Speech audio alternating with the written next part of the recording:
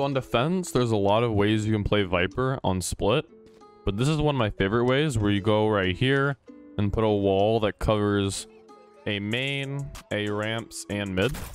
And then with that, all of the A choke points are walled off. So what I usually use the orb for is you stand right in front of the crate here, aim at the bottom of this dark part, right where it gets darker, like so.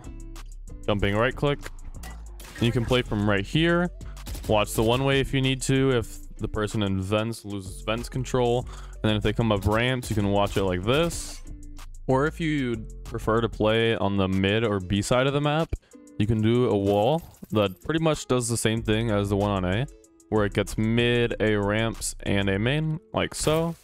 And then you can put your orb in B main. You can do a B one way. But with the new Viper buffs, I would rather just put the smoke in the choke point like this than do a one way, in my opinion.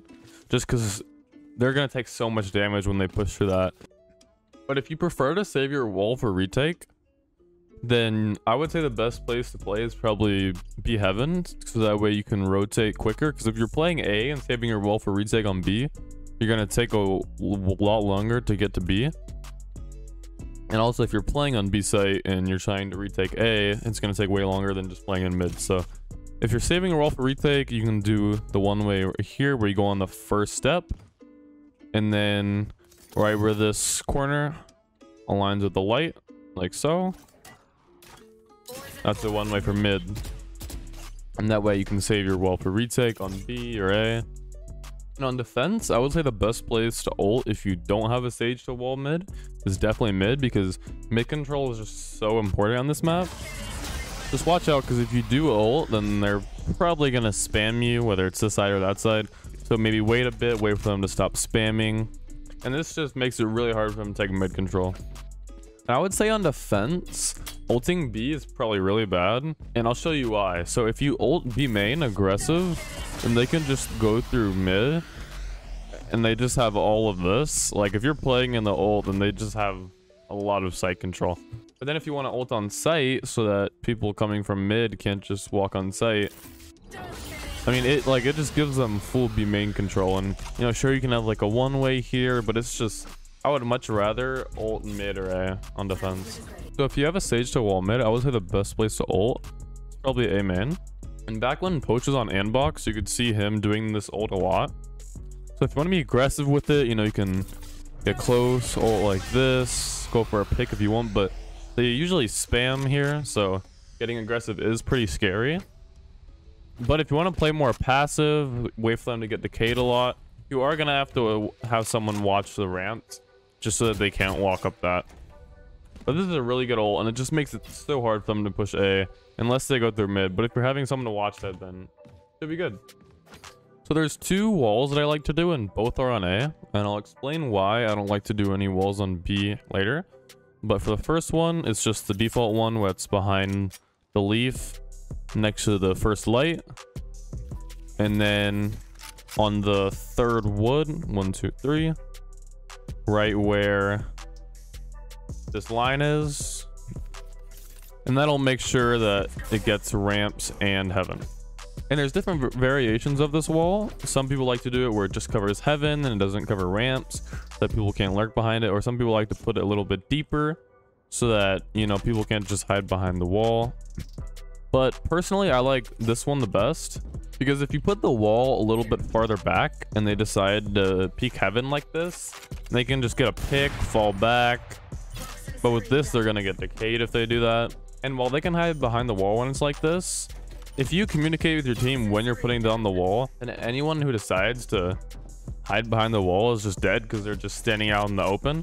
There's another wall that I like to do, and it's also on A, and only do this if you have another person to smoke for you. You go in this corner and aim it on top of this bottom box like so, and this blocks off vision from anyone holding A main like this, so you can get a good lurk across here. Then if you go up ramps, then this wall makes it that you can isolate 1v1 fights with anyone playing in front of the wall, and then, you know, you can get a good location, put the wall down, take fights like this. And this is just a good lurk wall. But if you're the only smoker and you want to go B, Then you want to do this smoke on heaven. So you go on up on top of these boxes, then on the trash bag, right on the middle dot. You just align on the middle dot, and then you use your HUD for this one, but you look on this green square on the top square like that.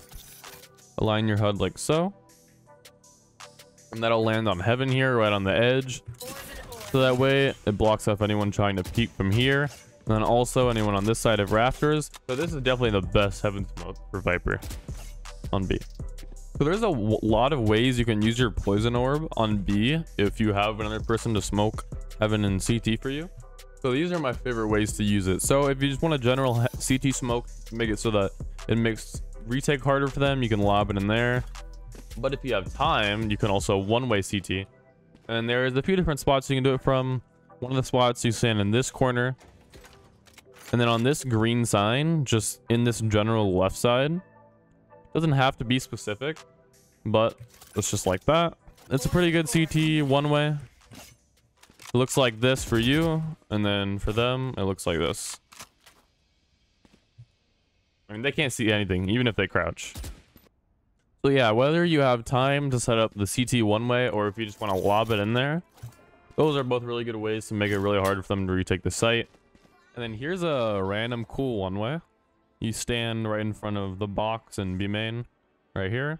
And then on the second white part, like here, you just align it with a pipe, and then it'll look like that. That'll land right here.